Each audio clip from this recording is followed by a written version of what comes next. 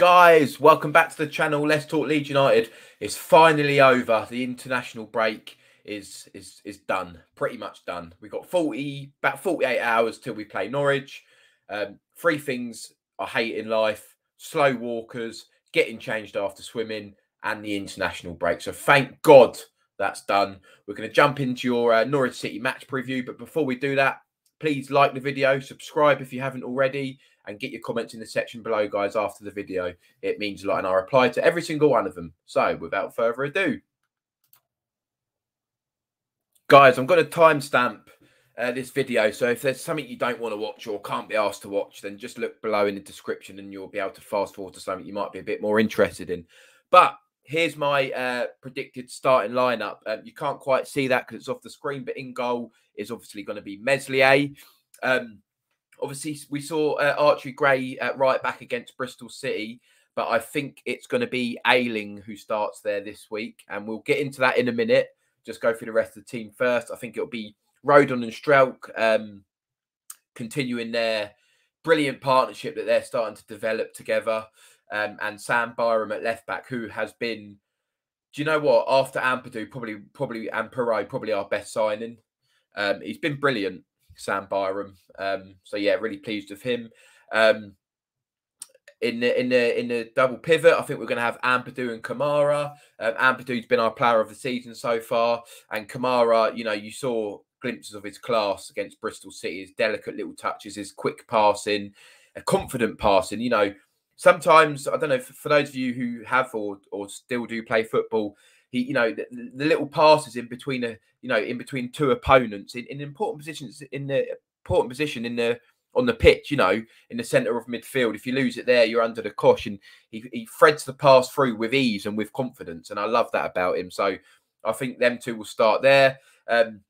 Somerville on the left, James on the right, Jorginho up top, and Perot in the 10. You know, there's been a lot of discussion about where Perot's best position is, but I think he's starting to look better and better in that role, and he's got such a deadly finish. He's one of those players who doesn't necessarily need to see a lot of the ball, but when he does get the ball, he's picking it up in dangerous positions, and he can be, you know, a real deadly player. So I think that's how we're going to start. And the reason I've put Ayling right back and, you know, Archie Gray not even in the double pivot with Ampadu, it's because simply I think Archie Gray, he needs a rest, man. He really needs a rest. And he just played 90 minutes for England. Daniel Farkas sort of expressed how, not unhappy, but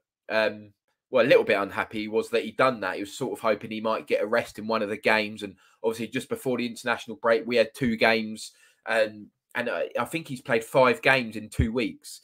And for such a young lad, it's a bit much, you know. So I've got a feeling we might see him rested for this game. I don't necessarily know if I want him to be rested. I want him to have a rest at some point. So maybe this is the week just to give him a rest. Bring him on, get him involved the last half an hour or something. But I've got a feeling we might see Archie Gray drop to the bench this week. But the rest of it looks pretty good. I'm pretty confident with that team. Let me know in the comments below what you think the starting lineup will be, and if you would give Archie Gray a rest in this game, or would you choose to do it? Because obviously we got another game midweek, haven't we? So it comes thick and fast. So maybe he might look to rest in this week and then start him midweek. But yeah, get your comments in, guys. Let me know what you think of your starting lineup will be. A bit like us, their goals are sort of littered around the team. Obviously, you know, we all know Josh Sargent is a half-decent player. They've got Adam Ida.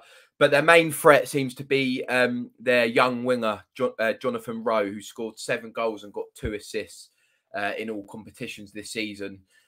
Very tricky winger, very agile, very skillful, and very direct as well. So he is one that we definitely need to keep an eye on in this game. You know, if we can keep him quiet, then we stop a lot of their main threat will be sort of isolated, and he'll be facing up against Sam Byram. So I'm much more confident in him coming up against Byram than I am Luke Ayling. But maybe, Ayling might not be there. It might be Archie Gray, in which case I'll be a bit more confident. But yeah, I'm happy that Byram is Jonathan Rowe's matchup. And if Byram can do a job on him and keep him quiet, then it increases our chances in that game massively. As you can see from the image on your screen, Norwich play a similar, exact same pretty much formation as Leeds. The 4-2-3-1, which seems to be quite popular these days, doesn't it? That was their starting lineup in their recent game before the international break, where they picked up a 1-1 draw away to Coventry. Obviously, we know Angus Gunn. We was linked with him in the summer quite heavily. Instead, we opted for Cole Darlow. He's not a bad goalkeeper. And they got Stacey right back, Duffy and Gibson centre back, which is not a bad partnership. Both are quite a threat in the air, so that's something to keep an eye on. McCullum at left back. In a double pivot, they have Sarah and McLean. Although they are a bit more attacking than it may seem. They have Rowe on the right, who we've just spoke about, 7 goals, 2 assists this season. Gibbs, Plaqueta and Ida up front. And obviously they got Josh Sargent as well, who may also start. So it's literally like for like. It's going to be a tough battle, I think.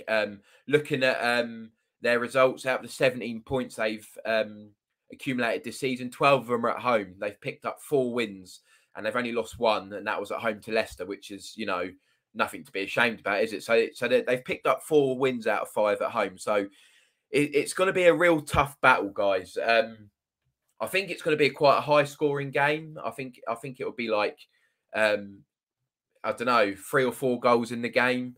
And it's going to be tough. Obviously, Daniel Farker, he hasn't got a point to prove. I know he was sacked by Norwich, but they know what a good manager is. He got them promoted twice. It's not his fault. They give him no ammunition when they eventually do get to the Premier League. It's not his fault. And I think it would have been took a real top manager to keep that Norwich City side in the Premier League. So it's going to be an interesting one. It's quite a difficult game to have after the break, actually. Would much rather have a nice home game, but yeah, it's a championship. They come thick and fast, these games, and it's going to be a real battle at Carrow Road on Saturday. But like I said, if we can keep Rowe quiet, if Byram can do a job on him, then I think we sort of suffocate a lot of their main attacking threat, to be honest. As you can see, in recent years, we fared quite well against Norwich. Actually, we've won 3 of our last 4 games at Carrow Road. Obviously, we don't want to go too far back, because the further back you go, the less relevant it gets. But yeah, we don't do too badly at Carrow Road. But as you can see, it's always quite a high-scoring game. And whatever division we've played them in, there's not many clean sheets around. Obviously, we won our last 2 games against them in the Premier League. But yeah, it's going to be a tricky one. But it's good to see that in recent years we have sort of got the better of them at Carrow Road. So yeah, it's going to be a hard one, guys. But I think my score prediction is going to be 2-1 Leeds. I think it's going to be a real attacking game, end to end. Even though we've got quite a bit better defensively, and we sort of limit our opponents lately to very, very few chances. I think this might be like a little bit more of a basketball game, but like I said, if we can keep their winger quiet, if Byram can do a job on him, I think that stands us in good stead. But yeah, my match prediction is going to be Norwich City 1, Leeds United 2. Get your predictions in the comment section below. Starting lineup, match result, and whatever else you want to talk about, guys. Please like, comment, and subscribe. And I'll be doing a match review after the game on Saturday. So enjoy your weekend, guys. And if you're travelling to Carrow Road, have a safe journey and enjoy the game. And I shall speak to you all soon.